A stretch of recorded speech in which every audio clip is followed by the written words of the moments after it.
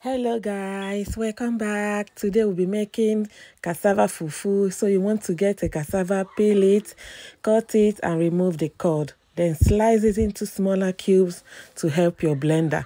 I added 100 ml of water and gradually put some quantity of the cassava and blended it, okay? Then you want to microwave it for 6 minutes and it's ready.